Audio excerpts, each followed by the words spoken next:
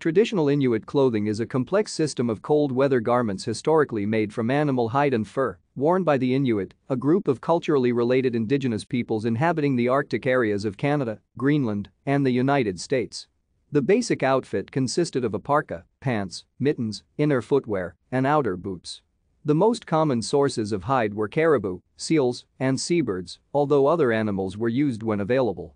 The production of warm, durable clothing was an essential survival skill which was passed down from women to girls and which could take years to master. Preparation of clothing was an intensive, weeks-long process that occurred on a yearly cycle following established hunting seasons. The creation and use of skin clothing was strongly intertwined with Inuit religious beliefs.